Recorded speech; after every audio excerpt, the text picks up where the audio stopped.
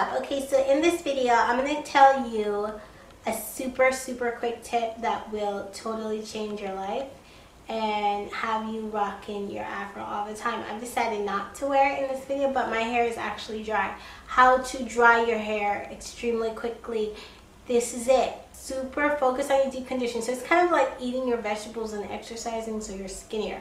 Honestly, if you keep up on your deep condition, like I just did a major intensive deep condition, and it was very moisturizing, you can actually double down on the products you use. I always use shea butter and castor oil to lock in my products, as well as my leave-in conditioner, which I like to use herbal essences. I use a rinse out as a leave-in. So I do my leave-in and my shea butter lock, but I use water, right? That's normal. But I normally double up on my butter, my shea butter, and even the conditioner. What you can do is just minimize the product you use by half. It's a very simple tip.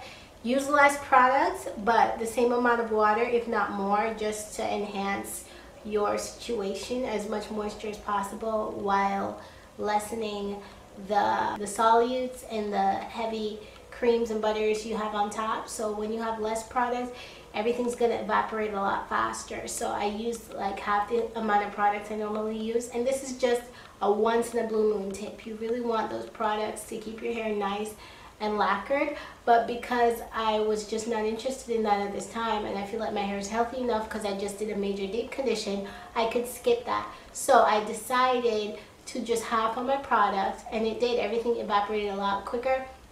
I use the same amount, if not more, water. I use water in a spray bottle, and I always almost douse my hair with water so that it's extremely wet, almost soaking wet, right?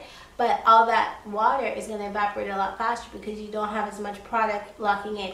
Granted, this is for people with highly porous hair.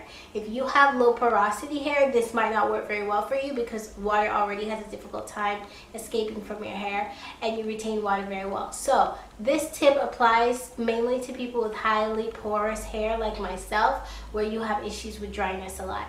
Even with my high porosity hair, it usually takes me 2 days to dry my hair. This took me less than a day by just cutting down my product usage on half. So this is an excellent tip when you're in a bind if you have high porosity hair. Okay, I hope you enjoyed this tip. This is a diamond nugget. I just keep giving y'all the diamond nugget tips. Hope you enjoyed. Thank you for watching. I'll see you in the next video. Later.